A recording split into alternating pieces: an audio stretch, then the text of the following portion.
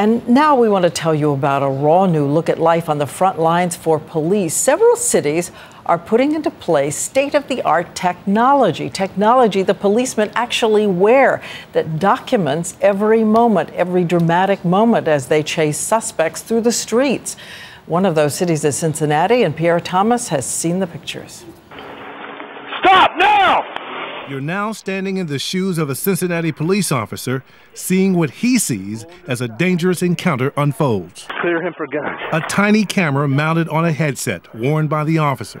A microphone is attached to the policeman's uniform. A computer on the device captures everything that happens.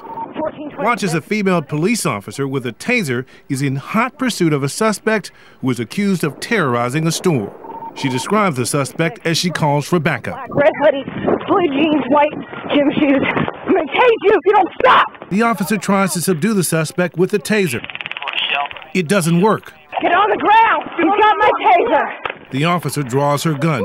Backup arrives. Stop it! We asked 30-year police veteran Lou Cannon to dissect what he called a potentially lethal confrontation. At the moment the suspect starts to run, what's going through the officer's mind? She is assessing the situation. She's looking at her opponent, if you will. She's looking at size. She's looking at bulk. Now, she tases him, and it doesn't work. We have a problem. He's gotten control of the taser. That's a critical point. She's got a lot of decisions to make. A lot of decisions to make right now. If he turns that taser on her, she can become incapacitated. He can then get her weapon. What's the basic training? Your basic training is, first of all, keep control of the situation. Maintain your safe distance. Do not get into the kill zone. She diverts the suspect's attention. The other officer is able to come in, make a move, and take the suspect to the ground. This could have been a lot more bloody than it ended up being, right?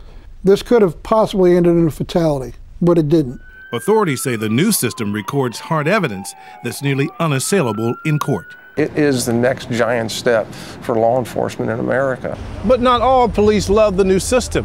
Some consider it invasive, a sign they are not trusted.